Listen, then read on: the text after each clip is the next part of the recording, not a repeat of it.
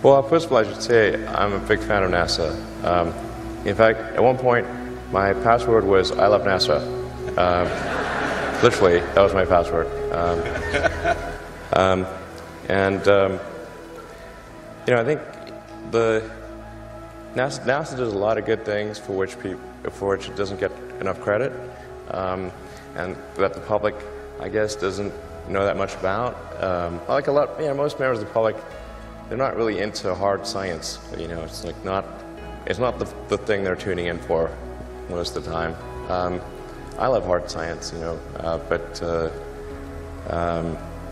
it's not that popular.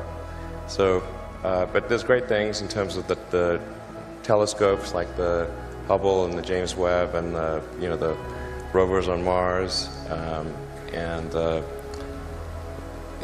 probes to the outer solar system. Those are all like really great things. But to get the public excited, you got to get people in the picture. It's just 100 times different if there are people in the picture. You know, if there's some criticism of NASA, it's like important to remember people in the picture. You know, if you want to get the public support. But like if you talk to a scientist about, well, where's the science in that? Like, you're not getting it. It's like, that's not why people are giving you money. I mean, it's a little bit of the reason, but the serious scientists are like, people just make things more expensive. Like, why do we have people? Like, okay, well, why do we have people at all? Or anywhere? Sometimes the scientists are the ones who just don't understand. Even though they're like smart people, but like, you know. So you got to have something that's gonna fire up fire people up and get them really excited. And like, I think if we had a serious goal of having a base on the moon and sending people to Mars, and said, okay, we're going to be outcome oriented. How are we going to do this? Okay, we got to change the way contracting is done. You can't do these like cost plus sole source contracts, because then the incentive structure is all messed up. So as soon as you don't have any competition, well, okay, there's no sense of urgency goes away. And as soon as you make something a cost plus contract, you're incenting the contractor to maximize the costs of the program because they get a percentage. So they never want that gravy train to end, and they want to make it they become cost maximizers. And then you have good people engaged in cost maximization because you just gave them incentive to do that and told them they'll get punished if they don't. Essentially, that's what happens. So it's critically important that we change the contracting structure to be a competitive commercial bid. Make sure that there are always at least two entities that are competing to serve NASA, and that the contracts are milestone based with concrete milestones. PowerPoint presentations do not count. Like, everything works in PowerPoint. Okay, you can say, I have a look, here's my PowerPoint presentation. Milestone-based, competitive commercial contracts with competitors, and then you've got to be prepared to fire one of those competitors if they're not cutting it, and recompete the remainder of that contract. And by the way, NASA's actually already done this, and they did it with the commercial cargo transportation to the space station.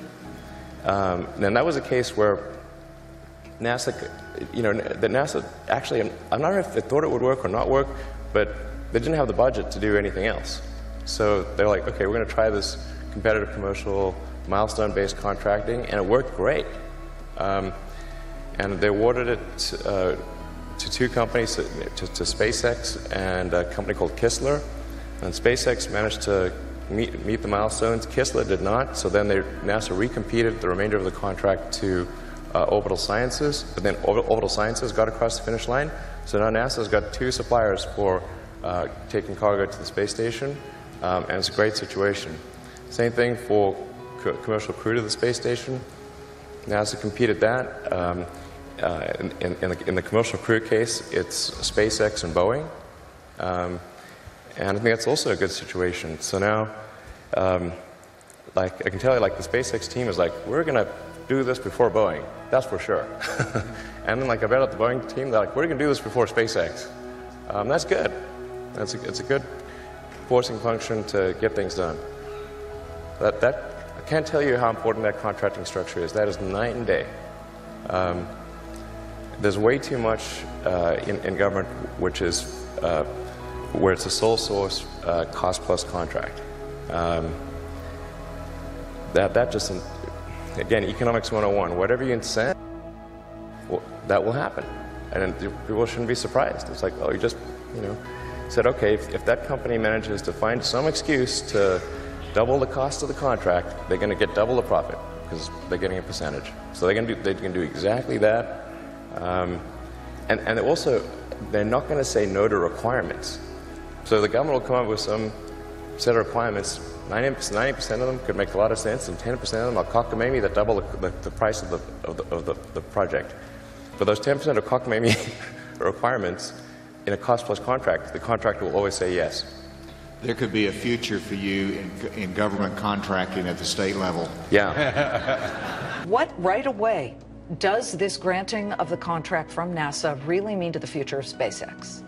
Well, I think it's a vital next step in SpaceX's progress. It's about taking astronauts to eliminating the dependency on Russia for transporting U.S. astronauts. But for SpaceX, it's sort of it's the next step in the technology we're developing, and it means we've got a key anchor tenant in NASA for as a customer for human transport. 2001, was just talking to a friend of mine, and he asked me what I was going to do after PayPal, and I thought, well, I was wondering, like, I'd like to get involved in space, but I just didn't think there was anything I could do as an individual. But I was curious as to when NASA would be sending a team to Mars, because that was always going to be the thing to do after the moon. I figured that there'd be some plan, and I'd just go to the website and I could read the schedule. And then Mars occurs. Like, oh yeah, it's like, okay, 2017, good, okay. But actually there wasn't anything on the website, and or at least I thought, like, can I not find it? Like, what's going on here? And is it secret? I don't know. But it turned out that NASA had done a study on what it would cost to do a manned Mars mission, and this was under Bush the First. And in his first, he asked for a 90-day study shortly after taking office, and NASA came back with a $500 billion price tag. And he said, okay, maybe not. Billion with a B. That's when $500 billion was serious money. For the government. So then that got totally shelved, and it was like you were not allowed to talk about any kind of crewed mission to Mars at NASA. Anyway, but I thought, well, if I can do something that would galvanize public interest, and then that public interest would translate to additional appropriations for NASA and increase their budget, then maybe they could do it.